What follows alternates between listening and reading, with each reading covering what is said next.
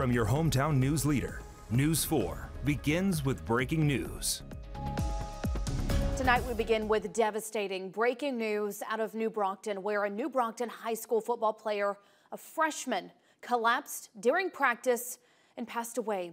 County Coroner Arnold Woodham confirms a player was transported to Medical Center Enterprise by Enterprise Rescue and was pronounced dead.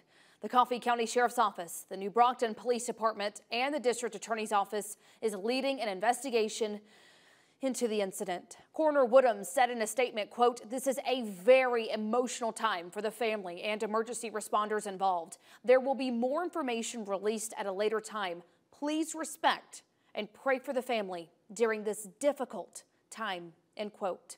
The Coffee County School Superintendent also released a statement saying in part, quote, "Starting tomorrow, we will have our crisis response team, which includes counselors, pastors, and other support staff available at New Brockton High School to provide support for the family, the friends, classmates, teachers, and other school staff.